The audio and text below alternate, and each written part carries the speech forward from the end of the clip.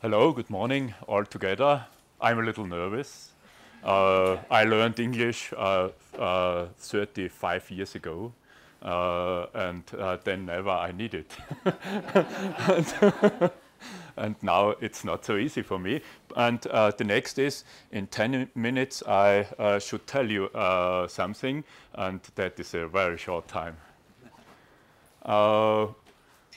Virgen is a municipality located in East Tyrol. Here is Europe, a part of Europe. Here is Austria, and here lies Virgen. It's on the south main of the Alps. The Alps, we are between the highest mountains in Austria, between Großglockner and between Großvenediger. Our valley is east-west valley, and in the north we have higher mountains, and in the south we have lower mountains, and therefore sun is shining in our village for a long time. We have 2,200 inhabitants.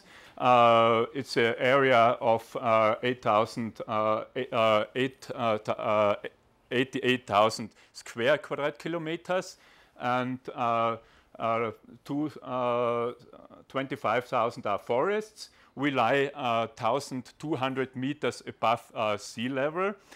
For here it's not much, but in our region 2,200, they are the Alps, and it's much in our region.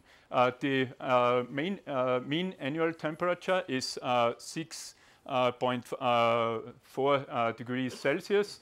There are not 20 summer days a year, and sun shines more than 10 hours, 45 days a year. And precipitation is low precipitation with 819 millimeter in a year, and snow cover more than 100 days. We have a high quality of life. Our main sectors are agriculture and tourism. There is a high quality of environment and nature, good infrastructure, and there is a good life of voluntary organizations and a high engagement. The inhabitants value the sense of the community, and it's a high participation. We have high efforts regarding climate change mitigation. We subside solar panels. We have E5 energy level is level in Europe. Our challenges are demographic change, out migration, an aging community, then a community with low financial resources, a lack of employment, scarcity of jobs in the region, in the whole regions, and the high level of commuters. The people, they go out to work, but they want to stay here in our village. They have their roots in our village. And summer tourism is decreasing, winter increasing. We are active in climate change mitigation more than 2 decades, and we are part of the National Park Hohe Tauern since 1991. We are in a climate alliance. Then we are energy conscious community. And have the European Energy Award in gold. We had a re-audit last week, and therefore we know next time it's also our mitigations activities, here is a small part of them. Energy saving support programs, building renovation, awareness raising, it's for us, it's a very important part. Then solar energy, we have thermal solar installations with 4,600 square meters. That means each of our inhabitants has more than 2 square meter panels on his back. And there are also photovoltaic installations. Our municipality is also, we have one 7 years. And we are in the European program there. Then we like to make energy from our resources, and therefore solar, wood, water, and geothermal. Wood, we have district heating systems with wood chips, and we change oil systems to wood systems, and our community support this. Then we have 3 little hydropower plants in our village, where the municipality is partner, and geothermal energy 25 installations.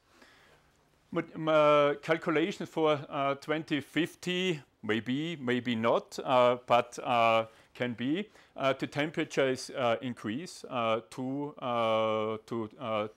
2 degrees. Then summer days go up 3 to 6 days more in a year.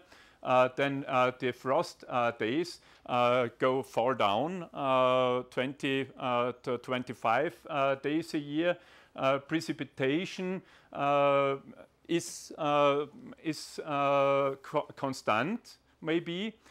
In summer decreasing, in winter increasing, and snow cover duration go down 30 to 50%. Maybe 60 days in a year in zone. I hope I can, I live in 2050. Challenges in our valley, that's a picture of our valley. And here is the highest mountain of Austria. Natural hazards, forestry, building and infrastructure, agriculture, biodiversity, and tourism. Natural hazards, we had last year a big mudslide in our village, and that is a big challenge for all of us, for people, for voluntary organizations, for fire brigade. Fire brigade is voluntary in our village. There are 140 people, and the fire brigades from the near all they worked, and there were 700 people which helped in that mudslide problem. Heavy rains, storms, and drafts also problems for future. Then changing habitats along climatic zones, it's clear. Then changing in a number of species, changing river ecosystems, and reduction of water wetlands. And maybe the prognosis are 45 of all alpine species could be extinct by 21. Agriculture, longer vegetation periods. Then we are better use of water stored in soil during winter. Less precipitation, I said. Then changes of fodder quality, heavy rainfalls and soil erosion. In forestry, Alpine try tree-lane changes going up, now 2,300 meters and going up. We can see it with our eyes each year. Then rising temperatures, longer vegetation periods, water demand, milder winters, and longer summers. There's also a problem in forestry with the bark beetle. Then climate change affect protective forests and forest recreation. In tourism, there are challenges for winter tourism and opportunities for summer and autumn tourism through the changing recreational plateaus. Recreation in cooler areas. We are in the north of Italy, and Italy holiday people came more to us. It's too hot there. Infrastructure. There are a lot of challenges there also. Adaptation to climate change. We active engagement with the challenges, education and training for the members of support organizations. That is very important for us.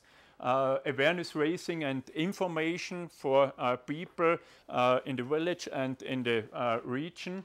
Then irrigation systems and storage systems for water.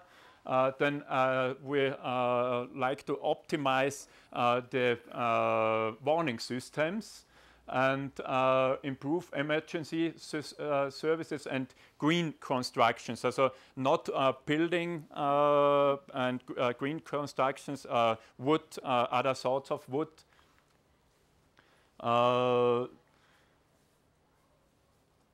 Alternatives for agriculture. In our region, there fruit grow, and we want to go from cattle to fruit in future. And one part is return to using steppe meadows for making hay in the in high levels. Thank you, and